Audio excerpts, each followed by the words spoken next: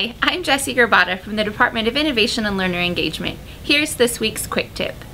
Hello, welcome to this week's quick tip. This week, we're talking all about Google Sites.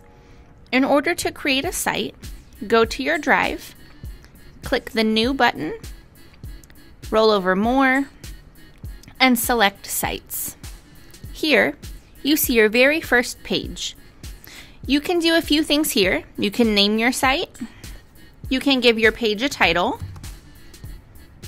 You can change the header image. You can change the header type.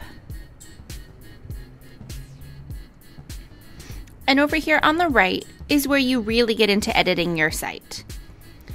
For the sake of this quick tip, we're going to focus on themes and ways to make your site look different. So you'll notice that the default theme is called Simple, and it picks this blue color for us. So every theme gives you 5 color options, or you can upload your own color. You also get a choice of 3 different fonts. Google does this on purpose to try to keep things simple for those users that don't know much about editing websites. Feel free to look around, see which theme and which font match what you want most. If you find a theme that you love, but you're not a huge fan of the header, remember you can always go back in and you can change your image.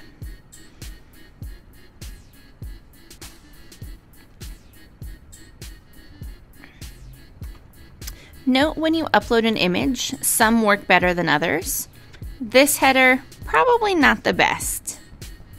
When you're back in the editing portion for content on your page, here's a tip to shorten your time spent editing sites. Anywhere you double click on the page, you'll see a little menu pop up that allows you to quickly add a few different features. You'll notice that text is the default option right where your mouse is, because typically that's what people are adding most of the time. But notice over here on the right, if you want to have a nice layout but not spend tons of time working on a layout, you can import pre-done layouts.